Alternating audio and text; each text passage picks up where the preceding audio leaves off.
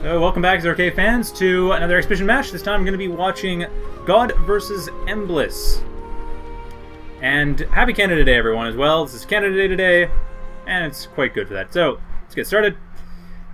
See, Godde starting out very quickly with an air factory, rather unusual start, but Godde is the best player in the game, so he can get away with it. While Emblis is starting out with a cloakybot factory, and that is much more usual start.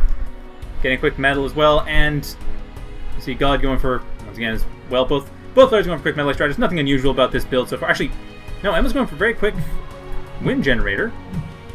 Interesting choice. I'm not sure how it's done at the higher levels, but I know games I play is typically more common that you have a couple metal extractors and you build up, well, you morph your commander, because commander morph typically will have the first level as energy cell, which gets you power for free without having to build anything on the map. But no, Godde and Emblis are both going for quick windmills. Not a bad idea. Windmills are very cheap, and on a map like this, Iced Coffee, they are very effective since this is a pretty high... You see, it's a high hill, and windmills do a much better job when high up. And we see Emblis and Godde both hitting each other. Emblis doing much more damage with his glaive, getting rid of one of the metal extractors and dealing quite a bit of damage to wind generators. Looks like might be able to just get rid of all his wind generators. The commander is the only defense there is, and there is the Avenger here, but that can only do so much. Just flying around, and the glaive is destroyed for getting rid of the last metal extractor, but Godde now a bit on the back foot, while Emblis able to repair that metal extractor that was hit by the napalm bomber, and continuing along, but another napalm bomber shot coming in. So Godde looks like he's probably going to be trying to just win entirely outright with the napalm bomber, just take out what he can, but Emblis able to repair what he has here. However, he is losing one of his metal extractors. That is going to be effective. However, Emblis is able to deal lots of damage with his raiding. I mean, just a couple glaives have pretty much destroyed Godde's entire base. Godde, however, building up a laser turret is a very good idea to do. I'm a bit surprised he didn't build a defender earlier on, but that is what he's doing. And Emblis has a couple Jethros for dealing with the napalm bombers. So that should be fairly quick. However, not enough Jethros up right now, and another metal extractor getting hit pretty heavily, while a glaive coming in from the back side of the map, and the Avenger able to get rid of it before it can deal any meaningful damage. However, the laser turret would have been able to take care of it as well. Now that both players are in a bit more of a peaceful situation, but I'll talk about the game itself. So I imagine most people who are watching are Akron fans. People haven't seen this game much at all, so I should take some time to explain what's going on here. I'm going to slow down the game a bit too. So 0K is, if you ever play Total Annihilation, it's very similar to that. It's in fact actually based off of that, though in an independent engine, but it is very heavily based on Total Annihilation. And as such, you have your metal as your main source of income, and energy as your secondary source of income. However, there are some changes between Total Annihilation and 0K. Energy and metal are equally valuable, for example. Anything that constructs will construct equally with energy and metal.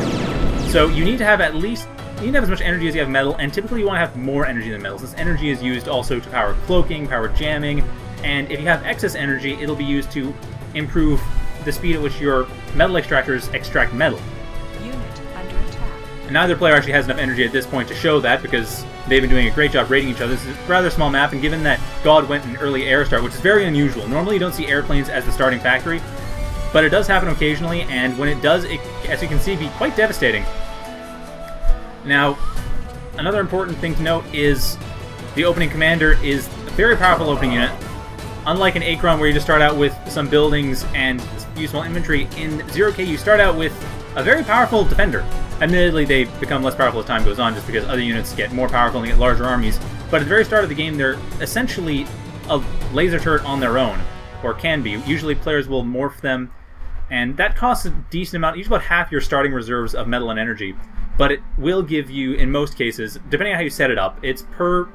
You have builds that you set up, but most builds for level 1 are a light laser and an energy cell, which means you get 6 extra energy right off the bat, and you also get essentially a walking laser turret.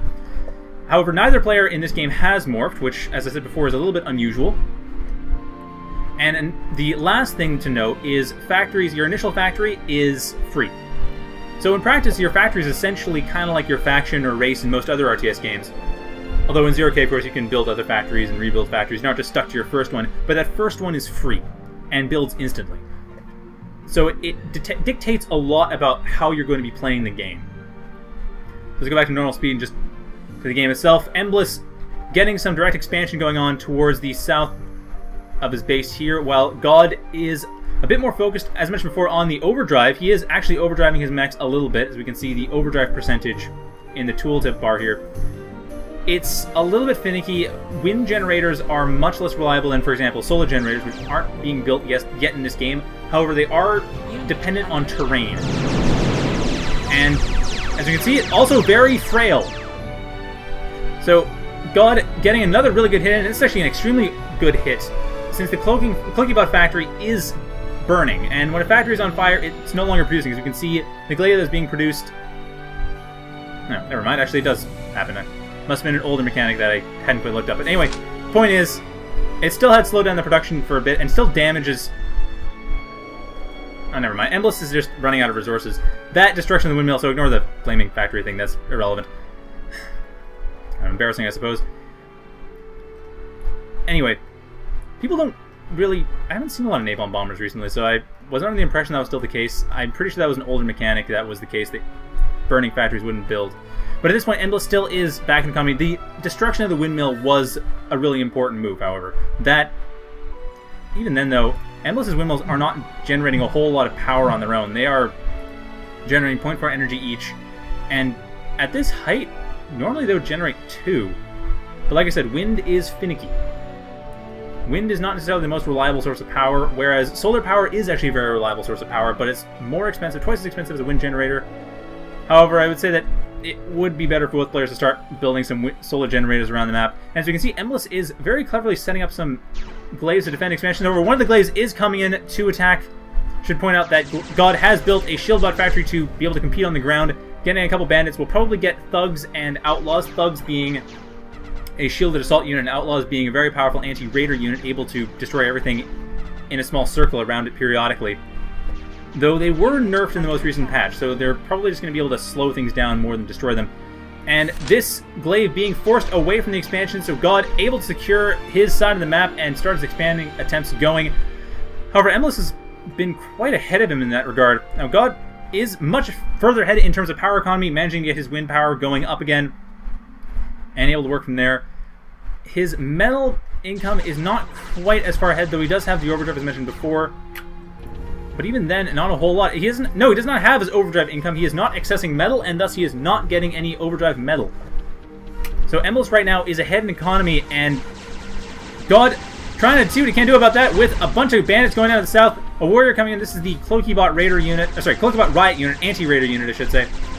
And another glaive as well, trying to follow the bandit. But unfortunately for the glaive, that bandit got out of range, and these warriors are quite slow. So the main base will be fully defended, but actually not even then. There are some paths around the side. There's no turrets in the area, and these wind generators are quite vulnerable. So this bandit's going to be able to get rid of the one wind generator, probably get rid of this one as well. Actually, the whole base is open to it. Now at the same time, nothing is happening to Godde's base. Godde is not even expanding at this point.